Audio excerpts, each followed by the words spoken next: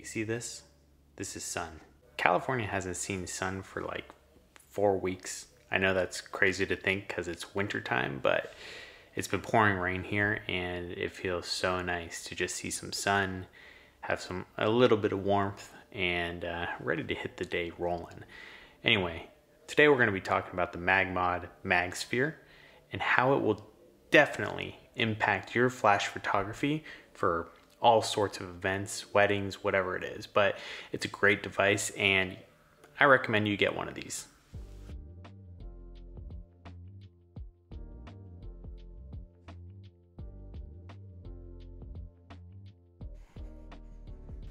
All right, getting ready for today. Got to get into my office here, shut the door because we're recording, and change the ND filter. I'm gonna do one shameless plug here.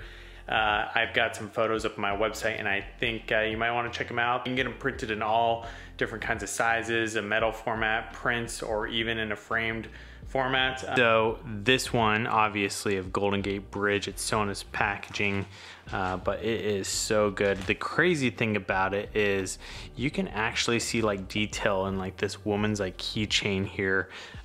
It's just so incredible. I love it. And you can see some birds that are flying. Those are not photoshopped in, by the way. These are real birds, so in case you're asking. But either way, I have some other prints, like one here of Capri, which is quite amazing.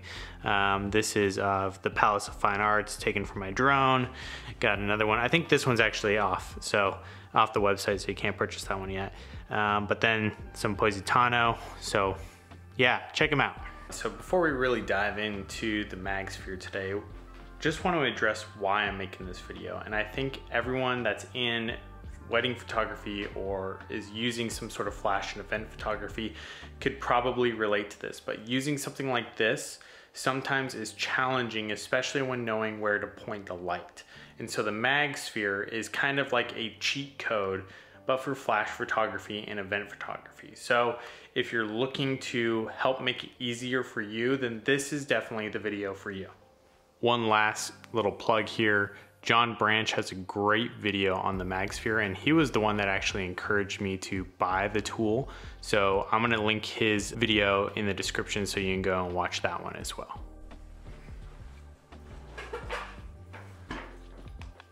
Guess I'll turn out the light. All right, so we're gonna be talking about the MagMod Magsphere today, which is this sweet design. It's a little tough, it's a magnet here. This is probably the greatest tool for any event photographer. If you're just looking to get into flash photography and you're not sure really where to go, especially if you're like a wedding photographer looking to upgrade your kit. But most times what you're kind of stuck with is this type of flash. This is my Sony flash, it's a little reflector, and I pull it all out, you get the card and the bounce card. This thing will help project the light a little bit, you know, bendy, all sorts of nifty things about this one. And most people do start off with this, wedding photographers, there's no problem shooting with this. It's just a different type of light that's actually hitting your subjects. You can throw these up on the stands, you can put them in different corners, use them as backlights, so it's really great to use. The MagMod Magsphere, however, is just a simple tool to add to your kit to really give you a soft, diffused light. You can also get hard light out of it by pointing it at your subject directly, but the great thing about this is that you don't have to bend this thing all over the place trying to project the light. Essentially how this thing works, I'm not even kidding, it is this easy. The flash is surrounded by a magnet. This comes as a kit. Then this has some powerful magnets on it and boom, it sticks to it. But when you have this on top of your camera, all you really have to do is keep it pointed straight up. If you're shooting horizontal, straight up. If you're shooting vertical, you tilt it straight up. And this sphere here, this sphere just takes the light, bounces it all around here, and projects it everywhere. It does an extremely great job of diffusing the light. It's like a softbox. Really what it does is it creates softer light and makes your subjects look much better. Now I know there's a major trend out there with having a hard, like extreme light on your subject, which is cool in certain scenarios, but sometimes you want more of a flattering light, something that really encompasses your subject and the light falls softly on them and it doesn't look too rigid. It more looks like you're in a studio. So when you're using the Magsphere and you're out at a reception or you're on the dance floor or even in broad daylight, it really helps to illuminate your subject in a way that is so soft and is so flattering to any sort of photography landscape that you're involved in at that moment.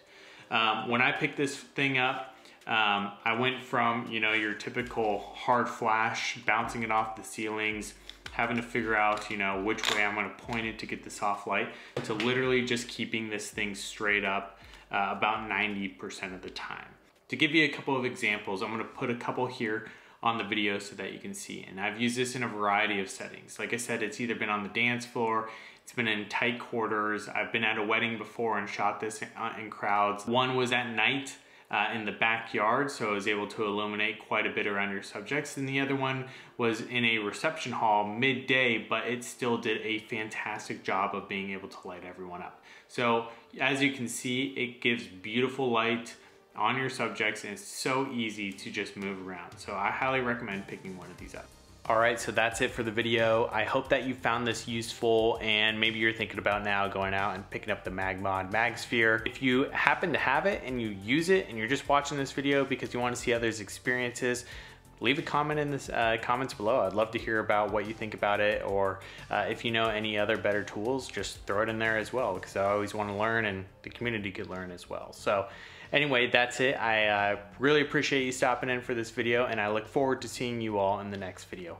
Have a great one.